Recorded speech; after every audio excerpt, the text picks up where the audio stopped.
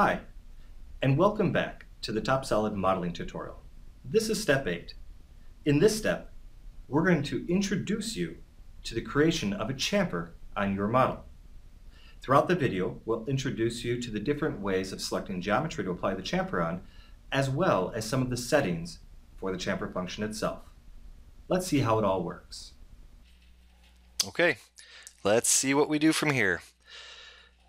In step 8, it looks like we're adding chamfers. Well, that should be no problem whatsoever. Looks like 30 thousandths chamfers on all of the drillings. Let's see. So to add the chamfers, I can either go to the chamfer command or, you guessed it, right click on the feature, go to chamfer. Look at that, nice and simple. Doesn't matter how you get there. The idea behind the interface in TopSolid 7 is that you should be able to find a comfortable way to work. Now in this case, I do want a 31 thousandths chamfer, and I want them on the top and bottom edges of each drilling. Now you could select each edge, but that means I have to make 6 selections, right? And I kind of promote the concept of going as quickly as possible. So I think it's cooler if you know that if you select the face of the drilling, it grabs both the edges automatically for you. How's that for efficiency? 3 clicks, no waiting, chamfer done, move on.